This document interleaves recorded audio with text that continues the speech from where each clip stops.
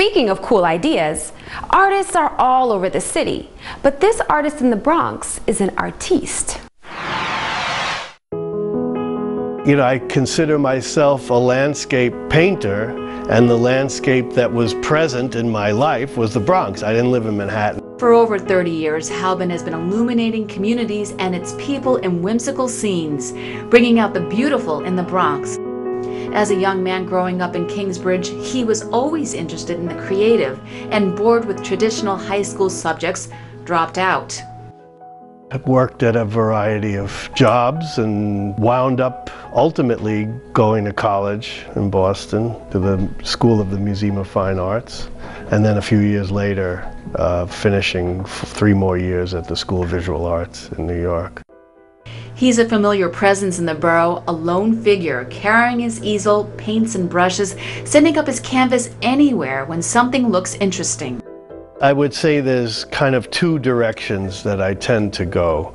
One is exploring, finding locations that are unlike any kind of typical scene that you would normally associate with painting. He playfully looks at the cultures of people inside his art and uses colors and odd visual balance to find the beautiful underneath the urban chaos in his surroundings. Often what happens is I will start a piece in bright daylight on location, and the more I work on it in the studio, it starts heading towards dusk. And I start introducing violets into the shadows and oranges into the lights. And that exploration has been heavily influenced from his family life in the Bronx. I'm aware of the fact that my parents came here in the 1920s or 30s when it was considered the country, and it was an escape from the Lower East Side. As a young man in his 20s, he was aware of the social fabric unraveling in his community and the dark changes that were taking place during the 70s. Traveling through whole swaths of the Bronx, you know, on the elevated train, and just seeing row after row of burnt out houses, and just the visual impact of that was very powerful. I saw these patterns in the landscape, the way the buildings are all, you know, out there, and the windows within the buildings, and it's this geometry, urban geometry, and I try to replicate that in kind of more of an abstract way. There have been dark times in his life which mirror the images on the canvas. In 2005 was a very challenging year for me.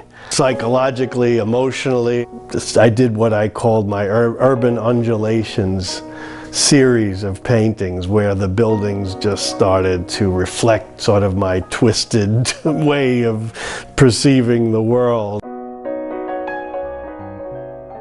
Daniel's artwork evolved from oils and watercolors towards mosaics and glass.